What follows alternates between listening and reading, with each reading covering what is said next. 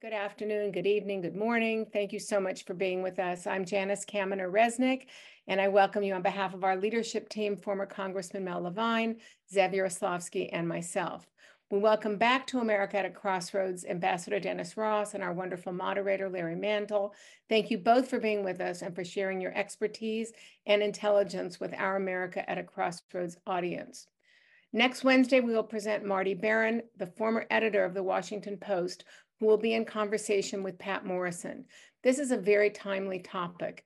Axios reports that over the past 2 years, newspapers vanished at an average rate of more than 2 per week.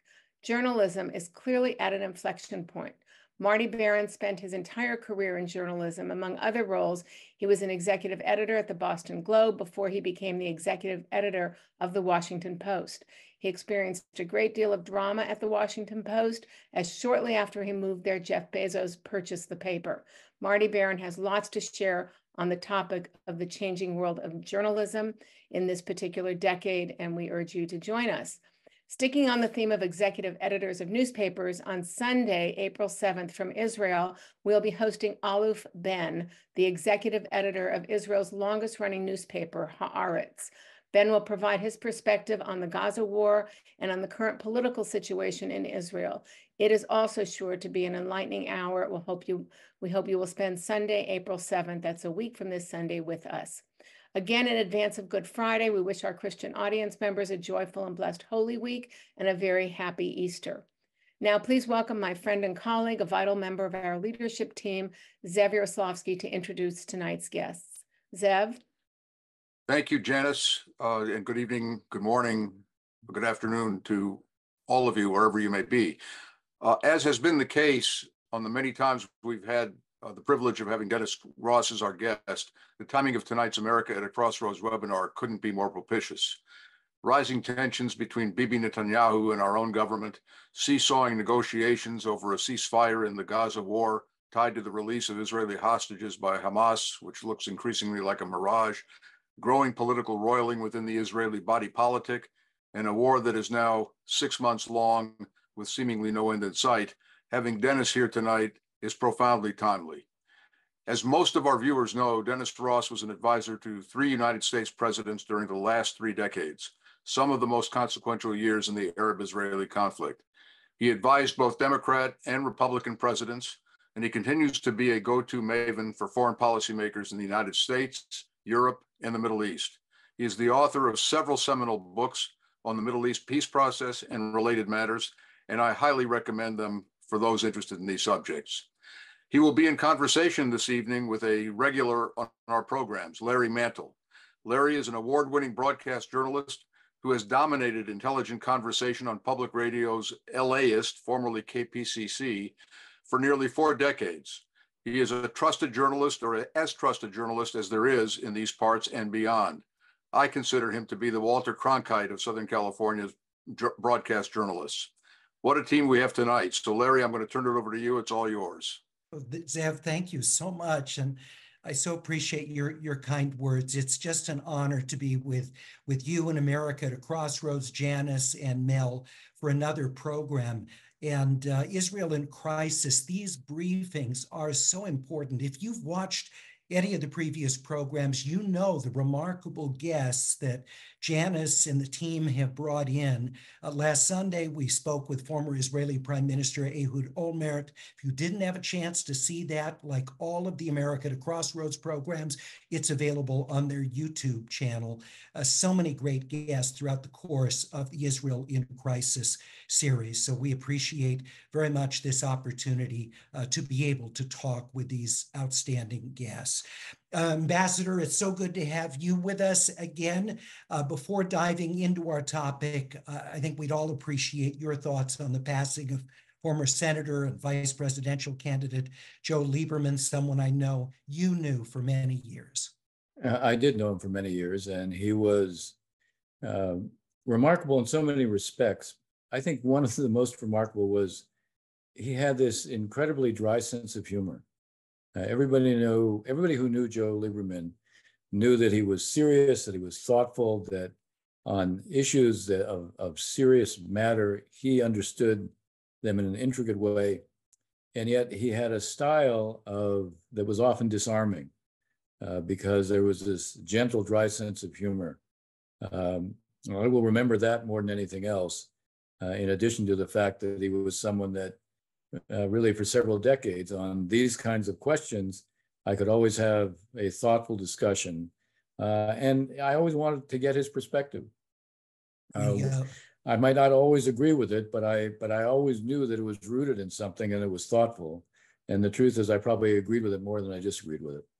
We lost him yesterday at the age of 82, complications from a fall.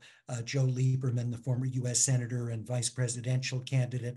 And I also want to remind our viewers, you can ask questions of Ambassador Ross. You can do that in the Q&A at the bottom of your screen. And please feel free to include your location along with your first name and your question. Dennis, last week, the UN Security Council passed a resolution calling for a ceasefire in Gaza. The U.S. abstained after getting a concession on the wording for the time period of the ceasefire.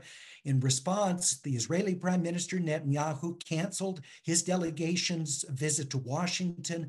To what extent, in your view, was the U.S. abstention a position shift on Israel's action in Gaza? I didn't really view it as a position shift in the sense that this was a resolution that called for a ceasefire for the remaining period of Ramadan. So this was not an open-ended ceasefire. It was tied to an unconditional release of the hostages. It was not a binding resolution. In terms of its content, it really didn't represent a basic change. To be fair, of course, once the US votes for a Security Council resolution, you could say a certain threshold has been crossed. But my impression is that the administration went to great lengths to make it clear, look, we're trying to affect the realities on the ground, not in an open-ended way, and in a way that's designed to ease the circumstances. One of the concerns I've had all along from the very beginning when I began speaking about the war, I said one of the most important things for the Israelis to do is to draw a distinction between its need to defeat Hamas, dismantle Hamas as a military organization, make sure that it can't reconstitute itself. But at the same time, in fighting Hamas, Israel has to draw a distinction between the Palestinians who live in Gaza and fighting Hamas. I said from the very beginning, and I wrote this, that Israel has to show this is about defeating Hamas and what it represents, not about punishing Palestinians. Now, to be fair, Israel has been faced with a very cruel choice. It's a really cruel dilemma because the way Hamas has embedded itself underground and used the Palestinian population in Gaza effectively not just as a shield, but as a large body of hostages. And so the need to try to address the humanitarian situation has always been there. Israel has had to do a better job, I think, than it has. We can get into why it hasn't, because the Israeli public views the provision of humanitarian assistance when hostages are being held with no access, and when frequently Hamas was diverting that assistance, there was an opposition to it. But the challenge of leadership is to take a position, adopt a policy that reflects a strategic need. What you see with the administration is trying hard to improve the humanitarian situation, which is also not only required, I think, from a moral standpoint, but it's also required from a practical standpoint. And I'd like to get into the humanitarian conundrum a little bit later, because the stakes in that are obviously so high, and the devastation and the human tragedy that we see there. I do want to go back to that UN resolution that the US abstained from. Does that make any difference in terms of the likelihood that there will actually be a ceasefire? No. And the reason I say that is because unless we have an agreement on how you bring this to an end, or unless you have an agreement on the hostages, there's not going to be even a partial, even a ceasefire for a limited period. Understand that what's been negotiated is right now is a 45-day ceasefire. and the release of 40 hostages. The issues that have been part of this negotiation relate to the number of Palestinian prisoners who will be released in return for that. Initially, Hamas was asking for 1,500 prisoners to be released. They wanted also to be able to select many of those, including those who have a lot of blood on their hands. They also wanted the unconditional movement of Palestinians who are in the south to go back to the north. No limitations, no Israeli, in a sense, vetting or control over those who would go back to the north. They were not requiring a commitment to a full ceasefire. What they were saying is, okay, that'll be in the second phase, but the issues were principally the numbers and in a sense, the unfettered return of Palestinians to the north. The Israeli concern on the numbers was you're getting 40 hostages and you're being asked to release 1,500 prisoners for 40 hostages. The Israelis weren't prepared to agree to that number. The Hamas came down in the numbers from where they were. It was still not enough from the Israeli standpoint. The US then Bill Burns made a compromise proposal, which the Israelis accepted and Hamas turned down. So I think we're looking at a negotiation that could create a 45-day pause if there's an agreement.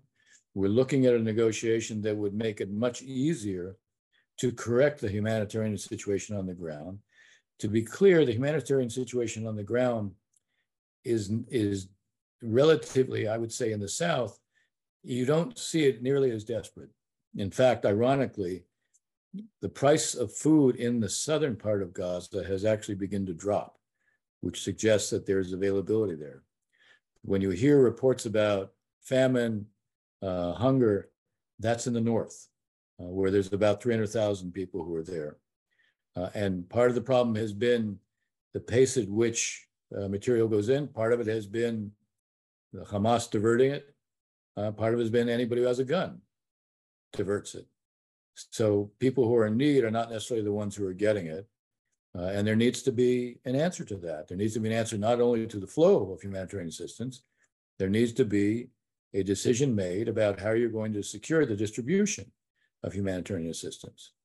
I want to go back to the hostage negotiations because you go to Israel frequently, so you have a good sense of what public sentiment is and how it's evolved since October 7th. What is your sense of the range of Israeli views on how much the release of even 40 hostages should be first and foremost paramount over everything else versus the view in Israel that Hamas needs to be knocked out of power and that is an even more important aim than the release of hostages? Look, there's a tension there, obviously, between these two objectives. For the hostage families, there is nothing else that should enter into it.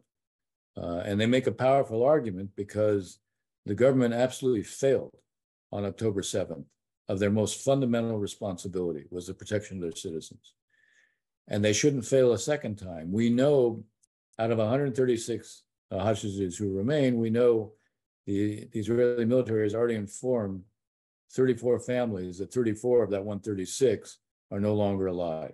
The concern of the hostage families is how many more are not going to survive. And you can't say you won the war if in the end, none of the hostages survive. So that argument isn't just one that is compelling for the families, it's compelling for a lot of Israelis. There's a segment of Israelis who put the need to defeat Hamas above everything else. Most Israelis would say, look, we need to be able to do both. And if it means that we make concessions to allow, to get our hostages back, we can always revisit what we need to do later. But the first and foremost priority is to get the hostages back. Well, I think there's a preoccupation in Israel with the hostages. I think it is across the board, but there is a segment, especially on the right. If you look at people like Smotrich and Ben-Gvir, at best, they pay lip service to the hostages they see, and they're the ones who are absolutely against the release of Palestinian prisoners to get them back. I hear what seems to me kind of conflating between defeating Hamas and eliminating Hamas, which seem to me to be two different things. And I wonder if you can define those terms, and do you see them as distinct? I absolutely see them as distinct. Look, I have written that when Prime Minister Netanyahu says total victory, that's a slogan. It's not an objective. If you think that you can eliminate every single Hamas member and everyone who has a gun in Gaza, Israel will be in Gaza forever. It will occupy Gaza forever, and it doesn't want to do that. It doesn't want to be responsible for 2.4 million Palestinians there. The critical question is, how do you define success, and what is an objective that is a credible form of success? Establish an objective that is impossible to achieve, and you set yourself up for failure. If the aim is to defeat Hamas and to demonstrate that they lost, Israel needs to succeed, not establish a standard it can't meet. Now, the standard it can meet, and by the way, it is meeting, it is in the process of meeting, is the demilitarization of Gaza. Israel has already dismantled 19 of the 24 Hamas battalions. They have dismantled, Hamas is no longer a military. Hamas is now a militia again. Now, as an organized unit, with command control, with weapons depots, with a military industrial base, all that is being dismantled. That is the demilitarization. One of the things I have been trying to push for, I would like the Biden administration, President with Bibi, to come to an agreement. How much is enough as it relates to demilitarization? And then you agree also on what are the mechanisms that will need to be put in place on the ground to ensure there can be no remilitarization. The basic bargain of demilitarization for reconstruction is a fundamental bargain that can define, at the end of the day, a demilitarized Gaza where Hamas will not be in control, because one of the ground rules has to be there'll be no investment in reconstruction if Hamas is in control. And that is one of the ways you ensure that will not be. So create an objective that actually is achievable, that Israel is in the process of achieving, come to an understanding of how much is enough as it relates to that, agree on the kind of mechanisms that are going to be required to ensure how you monitor all material coming in from the time it enters to where it's stored to its end use, who is going to be responsible for security on the ground, especially as it begins with regard to distribution of humanitarian assistance. All these are, in fact, issues that can be not just discussed, but can be, an agreement can be reached on it. And then you are working towards something. One of the concerns I have right now is, it's not just that Israel is setting itself up not to succeed, is that you won't even know, how are they supposed to be able to declare success? Well, and the terms, well, I'm sorry to interrupt, but the terms you're describing for what you would consider success, would Bibi Netanyahu and his administration consider success? Well, he might, because first of all, one of the issues right now is, what do you do in Rafah, where there are 4 battalions? Of the 5 that are remaining out of the 24, 4 are in Rafah and 1 is in central Gaza. And he is saying, we can't end this as long as they have those 4 battalions. So if you're saying that demilitarization is the objective, and basically because it sets you up to ensure that Gaza and Hamas can never again be a threat to Israel. So that's why it's a necessary objective. In my view, is it can be sufficient if it's also connected to the mechanisms you create for what comes afterwards. But on this issue, the question becomes, okay, what do you do with the 4 battalions in Rafah? I believe there's less of a gap here than appears to be in public. The Israelis understand they're not going to go into Rafah when there's 1.3 million Palestinians that are crammed into the area. By the way, some of what we saw with Prime Minister Netanyahu was pure political posturing this week.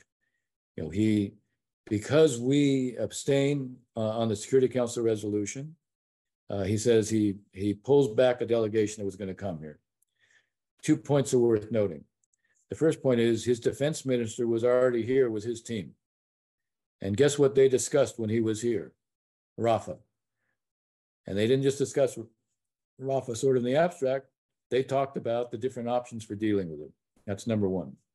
Number two, Prime Minister Netanyahu said that he had to show that he had to send a message to Hamas that Israel wasn't going to be pressured into not going into Rafah. He did it verbally, which I can tell you had no impression on them. If he wanted to have an impression on them, one of the things he'd have to do is he'd have to start evacuating Palestinians who are there. He has acknowledged that they can't go in while there's 1.3 million Palestinians there. So if you're not doing anything to evacuate the Palestinians that are there, you're doing nothing to prepare the ground to go in. If you say, you're setting the date and you're doing this, that is not going to impress Hamas. What's going to impress Hamas is that they actually see, okay, they're actually preparing to begin to do this. It is where I agree with him is because this is sort of the last real sanctuary or the last real area where Hamas has not been, in a sense, none of their infrastructure has been attacked. They may think that they can hold out, and they have to know that they're not going to be able to hold out. That will increase the prospect of them, I think, looking to get a reprieve. And that's where this deal to release the hostages, at least buying 45 days, you're going to see an interest in a reprieve if the noose is being tightened to the point where suddenly Hamas has an interest to get it to have a breathing space. Dennis, I wanted to ask you, last Sunday, former Prime Minister Olmert was with us, and he supported a ceasefire. And he said, essentially, Israel has achieved sufficient military victory at this point. And his view was that Israel should not go into Rafah, that the loss in terms of international condemnation, the loss of civilian Palestinian lives, that it would not be worth it, and that Israel has sufficiently knocked out the firepower of Hamas and reduced it so much as of a threat that it shouldn't do it. What do you think? I honestly have mixed feelings because I do think if Hamas retains these 4 battalions, it gives them a baseline to begin to reconstitute. I don't think they can retain these 4 battalions. Moreover, by the way, when it comes to Rafah, dealing with the 4 battalions is not the whole story. The whole story is making sure that material can't come in through that border, underground or on top. When you look at Gaza, and people would say that Gaza was an open-air prison for Palestinians, it was not an open-air prison for Hamas. They got whatever they needed. They built 400 miles of tunnels. They built this extensive military-industrial base, also underground. They had no problem getting material. So you do have to deal with that. Where I think he's right is Israel is paying a terrible price internationally. It has, for one factor that is responsible for this is that they've never released the videos of what Hamas took to all the networks, which they should have done a long time ago. Not at this point that it's going to suddenly transform the image, but it's a reminder to people when they see this, how no one would expect that Israelis would live with that next door to them. So at least you begin to affect at least some of the imagery. They have to do a dramatically better job on humanitarian assistance. And that means not just ensuring that more goes in, but if there isn't anyone else providing security of distribution of humanitarian assistance, then the Israelis have to do it. They can't have it both ways. You can't create a vacuum and then do nothing about the vacuum. So dealing and changing the image of life and what's happening in Gaza is important for the Israelis from the standpoint of their own strategic objective. If they want to be able to go into Rafah, then they have to address the humanitarian side of that. The truth is, what Ehud Olmert was raising, he's right. If they go in and there's a humanitarian debacle there, but that's the argument for why you have to do the evacuations. And by the way, an evacuation plan doesn't mean you simply evacuate them to Mawasi or back to Gaza City. It means when they get to where they're being evacuated to, there is an ability to absorb them. There is shelter for them. There is food, water. There is medicine. Is that realistic for 1 1/3 million people? Well, first of all, Rafah may not be that big, but these battalions are not all co-located. And you can there are areas of Rafah that you can evacuate. And where these battalions are not necessarily, throughout all of it. So you go after wherever you've evacuated in certain areas, then that's where I think you go after those battalions. A lot of there's an expectation that Israel is going to go after Rafah the way it did Gaza City to begin with. Not the way it's going to be. This But is going I to guess be I'm more talking about the tailored. humanitarian side, because you're talking about setting up places where refugees from Rafah could go within Gaza, Yes. and they'd have provisions, and they could be there for a longer term, because undoubtedly the damage to Rafah would be severe, even if it's not the same as in Right. northern Gaza. There's still going to be significant infrastructure damage. So is that realistic, that you could coordinate the kind of international relief and safe location for that large a population at multiple camps? But the reality is you can't do it overnight. It will take time. I mean, that's the simple reality is it will take time. And that's why one of the reasons I raised the issue, if you're serious about going to Rafah, the evacuation process should have already started. And it hasn't. So it raises questions about how serious is this discussion going into Rafah. I will say this, the entire war cabinet believes that you have to do Rafah. When I say that, so that means Benny Gantz believes it. It means Gadi Eisenkot believes it. It's not just Gallant who believes it. And it's not just Bibi who believes it. So even people who are in the center believe you have to do this. But I think they also understand you can't do it in a way that compounds your problems. You have to have a strategic mindset. You have to understand Israel has a set of strategic interests. It has a set of immediate needs to deal with Hamas and also to ensure it can't reconstitute itself. But it also has to deal with the way Israel's perceived internationally right now. And the price that it has been paying is quite high. And it's not going to be simple to turn it around. Dennis, I wanted to ask you about Politico reporting that the Biden administration is considering how to help fund a multinational force or a Palestinian peacekeeping team in post-war Gaza. Yeah. Not a surprise, of course, that would be under consideration. But one of the catches that was cited in the Politico article was other countries would say that, according to Politico, that they would want to see both Israel and Palestinian leaders, be embracing of a two-state solution. And if that's the barrier to that sort of peacekeeping force, given where the Israeli populace is and how Palestinians feel now, is them publicly embracing a two-state solution realistic? No, it's not. You put your finger on it. Right now, about 80% of the Israeli public are against the idea of a Palestinian state because they're convinced that it'll be dominated by Hamas. The polling that's just been done of the Palestinians shows 71% favor what Hamas did on October 7th. And in a sense, they see Hamas as being a continuing political actor. So that just validates the Israeli view. We have two societies that are suffering from trauma. And the trauma means that they can feel only their own pain. There's an inability to take account of the other side's pain, to absorb the other side's pain, and to try to force them to focus on an objective that right now they both instinctively reject is a mistake. Now, having said that, if you ask me, do I favor a two-state outcome? The answer is yes, because I know a one-state outcome is basically a prescription for a forever war. You have two national movements, two separate national identities competing for the same space. They will not coexist. Neither national identity is going to submerge itself and disappear. So two states ultimately, in my mind, is the only credible outcome, but you can't force it on two societies right now that can't absorb it.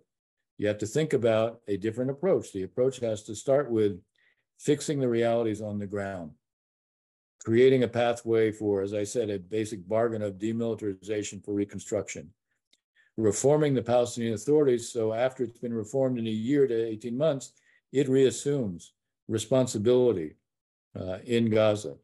You need an interim period between now and then so that you can manage Gaza with some mix of an international regional presence with local Palestinians, Palestinian business people, functional people who have responsibility at a bureaucratic level.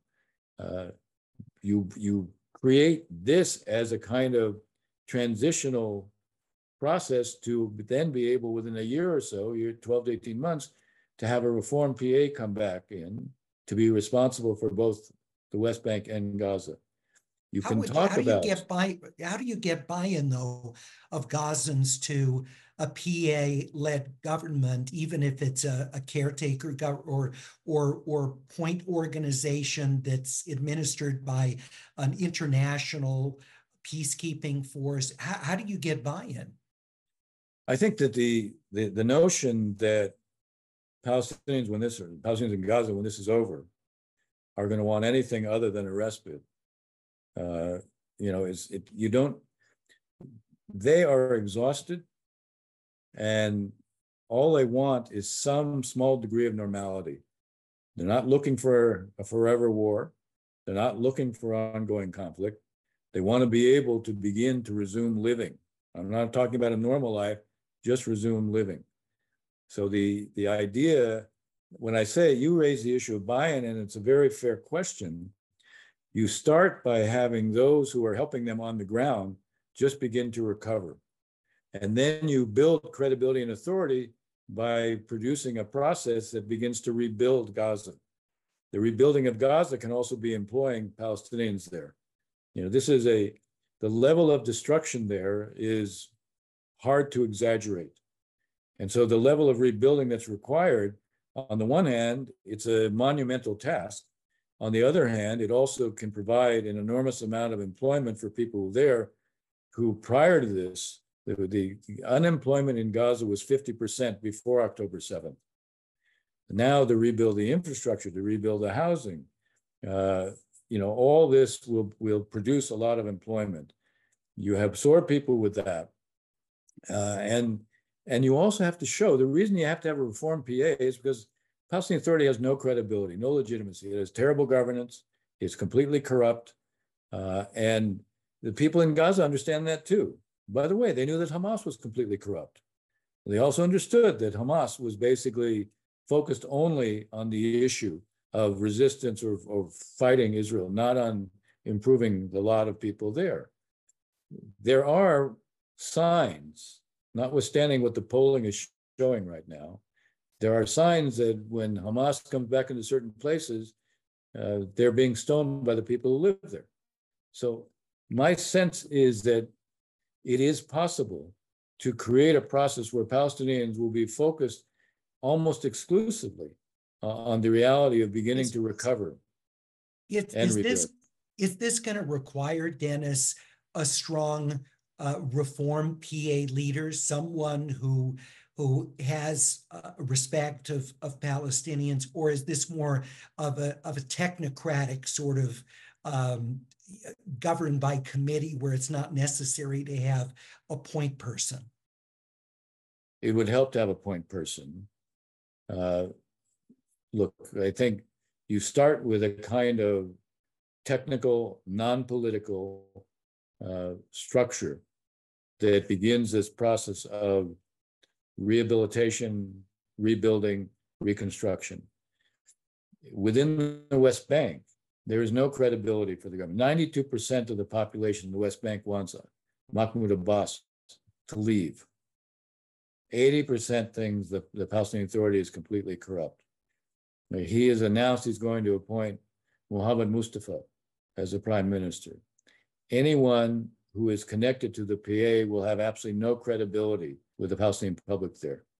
There needs to be the appointment of someone unconnected and untainted by the PA. We've seen it before. It was done in 2007 with Salam Fayyad. Now, at this point, the announcement of Mohammed Mustafa means you have someone who won't have real credibility. He is announcing we're going to have zero tolerance for corruption. Whatever he says, it'll only be believed if there are actions that somehow reflect that. Mhm. And you put me in the category of those who have to see it to believe it. I wanted to ask you about, and this is on the political side, also last Sunday, the former Prime Minister Olmert was very clear that he thought that Jewish and other Americans should protest the Netanyahu government. He said, to paraphrase, that Israelis pay significant attention to sentiment here in the United States and from American Jews, and that even though it's in the midst of war in Gaza, that Americans should not at all be reluctant to be highly critical and call for an election in Israel. What do you think of that? You know, when Senator Schumer made his speech, and it's interesting, if you read the entire speech, it's quite a remarkable speech. There was a lot of pushback because he was calling for an election in Israel.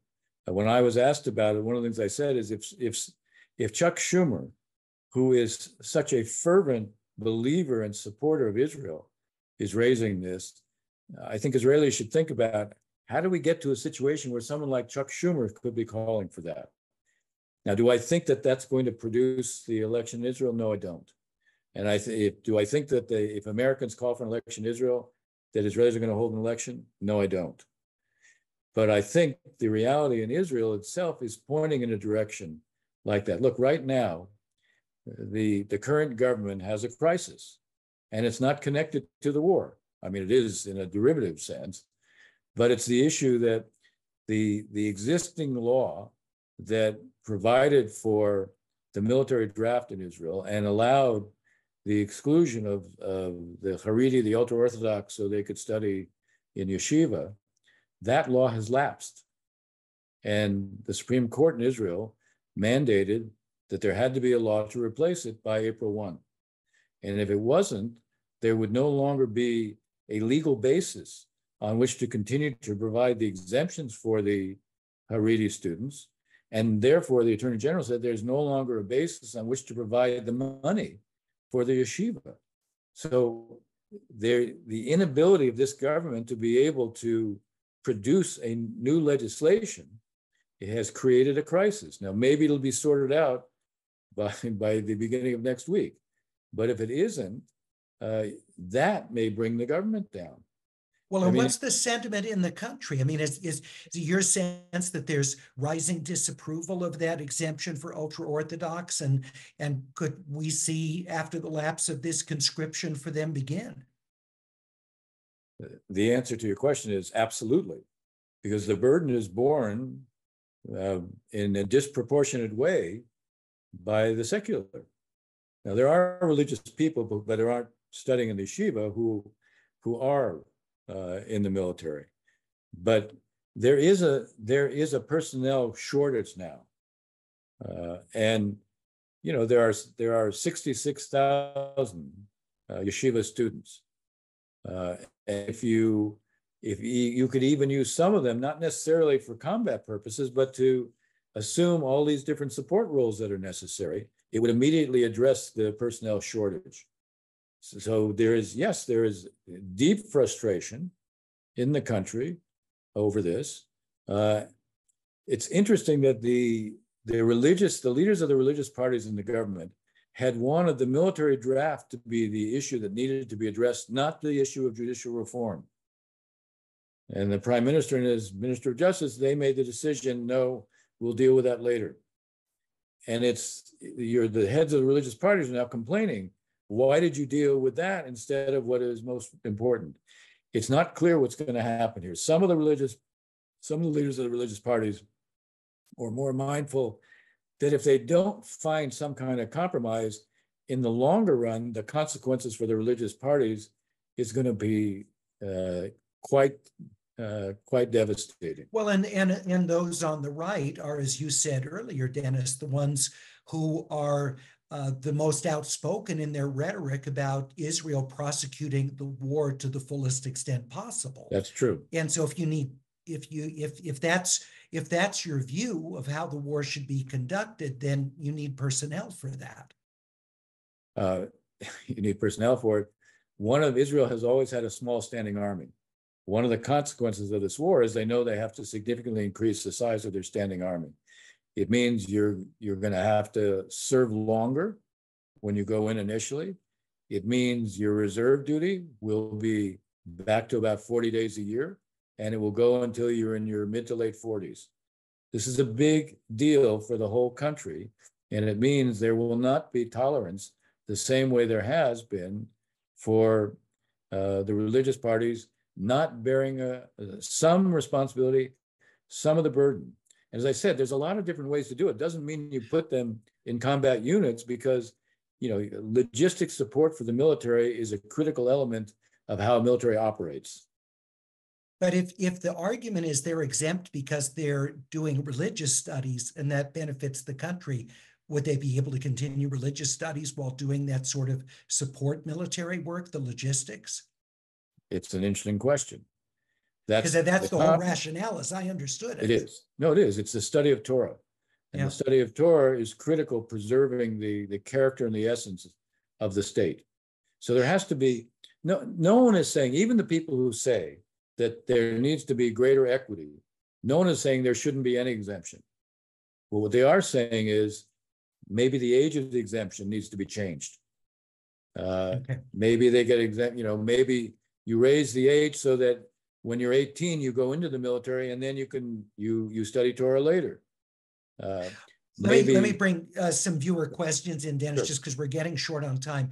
Many people want to know what you think the timeline for a potential election and a turnover of the government would be. And you briefly talked about this, but what odds you would lay on the fact that it would be a non-Bibi friendly coalition, which would come out the other end of an election? Let me start by pointing out something that I think creates a context for this. 70% of the Israeli government doesn't trust the prime minister. Okay, 70%. So, is that enough to produce an election? No, because this is a parliamentary system, and this is a government that has a majority of 64. And unless you have defections within that government, you can't bring it down. Now, there is a chance, given what's going on right now on the military draft issue, that the religious parties could defect. That could bring down the government. Will that happen now? I'm not sure. I still have a sense that somehow probably there'll be some kind of compromise that buys another 2 to 3 months where something is done. But sooner or later, this issue is likely to be something that does break the government. There is, by the way, a potential compromise where, in return for deferring, someone like Gantz, who was in the war cabinet, and Gallant, the defense minister, has supported basically the positions that Gantz has on this. Now, I don't know if he agrees to that he agrees to this point that I think Gantz is likely to propose. Gantz may say, we'll give you 3 months to sort out the compromise, but the only way we'll agree to the 3 months is if we agree to a date certain for the election. So that is what could bring down the government and produce a new election. There are other scenarios that I could provide.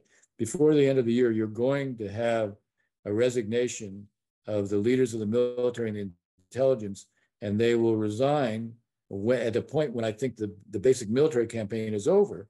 Even if you haven't ended everything, but the basic military campaign is over, they will resign and assume responsibility for what happened on October 7th. But they're also likely to say, we bear the responsibility, we're resigning, but we were carrying out the prime minister and the government's policy. So we shouldn't be the only ones to resign. Okay. If the prime minister doesn't resign, you're likely to see 1 million people on the street, and maybe the history group, the basic labor federation, they call a general strike. That could produce an election. Let me bring another question. One of our viewers is a doctor who volunteered in Gaza, and the viewer said that she witnessed firsthand starvation in the South as well as suffering in the North, and so would like some elaboration about the conflicting descriptions of what's happening with food aid. First of all, there have been periods, obviously, where food was not getting in. where there was a real problem. What I was saying now in the South, that doesn't seem to be the problem. I don't know when she was there, but I'm saying now in the South, that does not seem to be the problem. In the North, it remains a problem. Jeffrey asks, how can one know what to believe? Media reports civilians being targeted without context.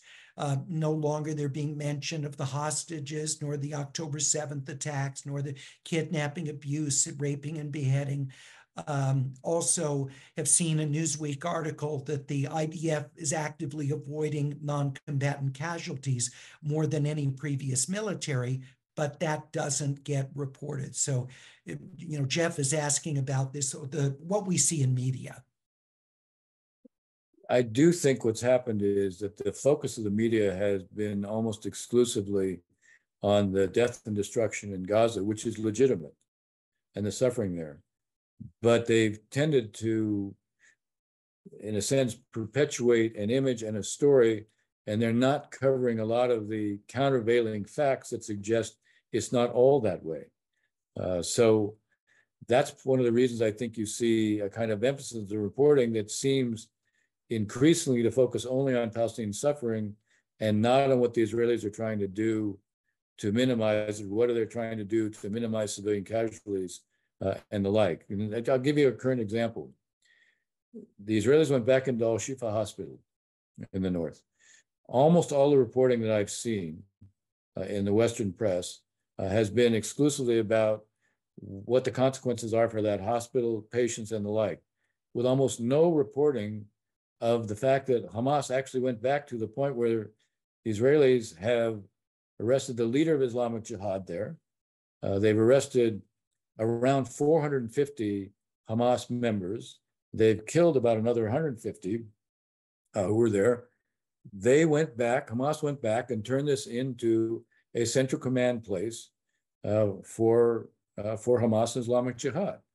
Now, the reporting focuses on, look at this consequence for the hospital about what the Israelis are doing, and not at all about, here's Hamas again, once again using hospitals, thinking that, again, they can use it, and if the Israelis come after them, the price will be high for the Israelis. And this particular case, the Israelis appear to have waited until they were able to go back in and capture a large number of Hamas, including a lot of the Hamas commanders. Marcia asks or says, I don't understand why the world doesn't demand Hamas release all the hostages, dead and alive. It seems everyone points the finger at Israel and demands that it withdraw and hold to a ceasefire. But it's Hamas's action in not releasing the hostages that's at the center. So she wonders, why is it only Israel is the one that gets the criticism and Hamas isn't called out? Well, I share that view. I from the beginning of this, I think there hasn't been enough attention put on the hostages. There should be a daily mantra. I would love to see religious leaders calling not just for a ceasefire, but the immediate unconditional release of the hostages.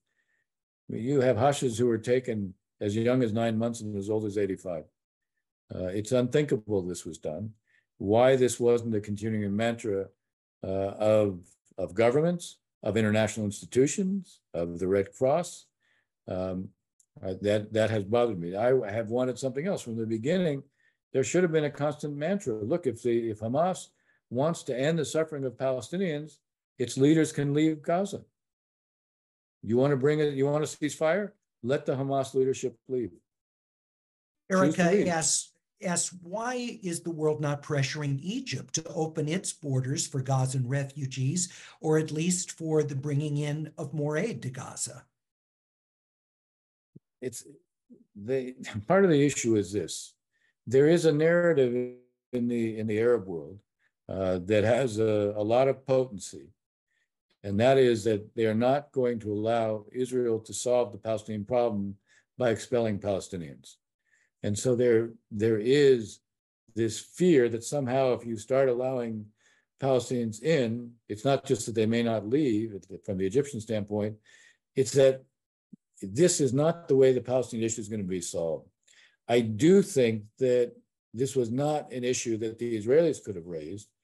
It is an issue that we and others might have gone to the Egyptians early on and said, all right, look, let's relieve some of the suffering via firm. We'll help defray the costs of absorbing people in camps for a period of time. We will agree there's a date certain where they go back. That might have been something that could have been done. It could have been explained that way as a way of saying, this is about relieving suffering for the time being. This has nothing to do with how we're going to deal with resolving the Israeli-Palestinian conflict. But that wasn't done. And the imagery has taken on a kind of life of its own. I mean, it's a legitimate question because everywhere in the world where there is a war, what do people do when they're in the middle of a war? They leave. They leave. You know, we leveled Mosul. But if you were living in Mosul, you could leave. We killed a lot of civilians, not by design, but as a consequence. But a lot of people were able to leave. You look at Syria, you have a population that was about 24 million. You have 12 million people who either are internally displaced or a good 6 million left the country. What made this so awful for Palestinians is they couldn't leave. They were trapped in what is a small area and in an area where Hamas basically was embedded and exposed them. I wanted to ask you, just following up on her question about Egypt, we know, of course, Qatar is center of the Doha talks, and they've been a major player here. Is Egypt involved back channel behind the scenes at all in trying to resolve this? Very heavily. I mean, they are as involved, if not more than Qatar. The reason Qatar is involved is because the political leadership of Hamas is in Qatar. But Abbas Kamel, who's the head of intelligence in Egypt, he is a central player in this. And they're a central player because they have the ability, because they control Rafah, because they control access, they have the ability to also apply pressure. Look, in the end, I suspect, if we can create the right kind of humanitarian board mechanism that is international and regional, it has to have the Egyptians on it, has to have the Gulf states on it. Egypt will play an important role on the ground. It can play an important role on the ground. The Emirates are prepared to be much more involved, do much more than we've ever seen before. I mean, all the time when I was negotiating, I always wanted to have the Arabs assume greater responsibility for and with the Palestinians, and no one was willing to do it. Partly at that time because Yasser Arafat, if he was pressed by them, he was going to publicly announce the Arabs are trying to get us to betray our national cause. And he had the kind of stature that basically intimidated the Arab states into not doing that. Now, Abu Mazen is not in the same position, and I'm seeing indications that we will see Arab states play a very different kind of role. They want some kind of certainty about who can replace Hamas over time. Those who will go in there on the ground now don't want to stay there any more in a sense than the Israelis want to stay there.